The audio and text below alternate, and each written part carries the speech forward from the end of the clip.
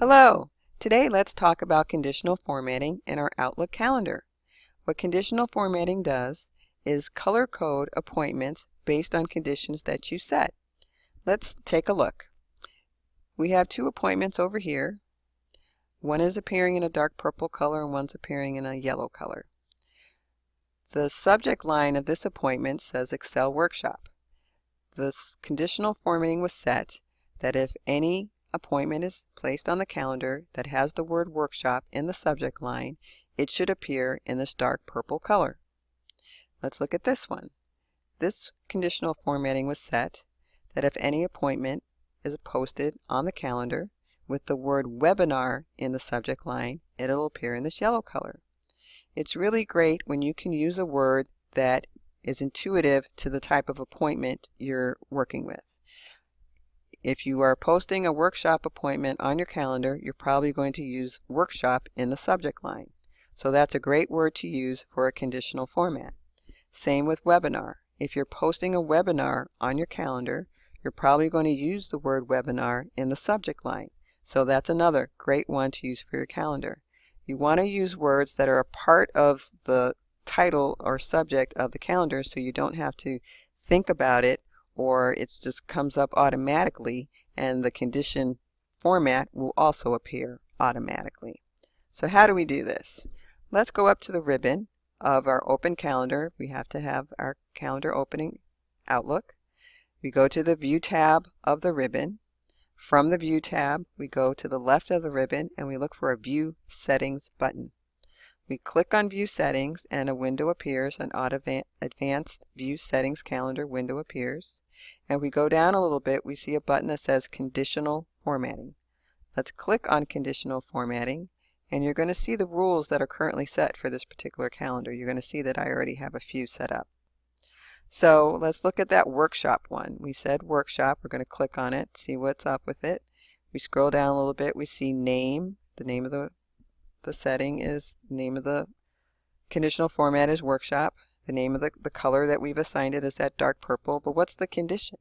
Let's click on that condition button right there and we're going to see. It says search for the word workshop, course, or assistance. Now this is set up incorrectly. You can have multiple words that will set a condition, but when you do that, the words must be contained in quotation marks. So it would go workshop in quotation marks, then the word or, and then we could do assistance in quotation marks, and then the word or I could put course in quotation marks. And as long as they're in quotation marks and they're separated by or, that means any appointment that's posted in my Outlook calendar that contains the word workshop or assistance or course will all apply to this condition of appearing as a dark purple appointment on my calendar. So this one is set. We can click OK. We see it here. We click OK, and that one's all good. Let's look at that webinar one while we're here. We're going to click on webinar. We see webinar. We see that yellow color. We click on condition, and it has the word webinar to appear in the subject line. There are additional ways to set conditions besides it being a word in the subject line. If I clicked on organized by and I selected a certain person, I can set a condition that any appointment that is organized or created by a certain person would be in a certain color. Or if a certain person is in the attendees list of an appointment, it could appear in a certain color. Or as far as time is concerned, if it starts or ends or created or modified by a certain time frame, that can also be a condition. Okay? So why don't we go to, for fun, let's go back to the workshop one, which was purple, and we can change the color. We can change the condition. Let's make it this gray color. Okay? So now anything that has the word workshop, assistance, or course should appear in this gray color. We'll click OK, we'll click OK, and we see that our workshop appointment is now appearing in that gray. So let's look at the webinar one. Well, let's go back to the workshop one, and let's change, instead of the word workshop, let's use the word course, And let's see if our conditional formatting still stays. Yes, it's still in gray because it accepted workshop to appear in gray, and it accepted the word course to appear in gray.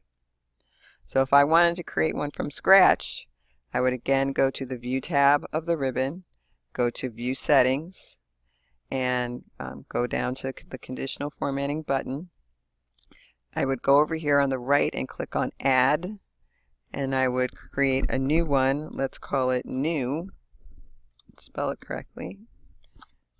Okay, so here's New.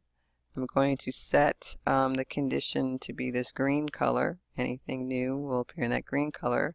I'll set the condition that the word new needs to be in the subject field of the appointment.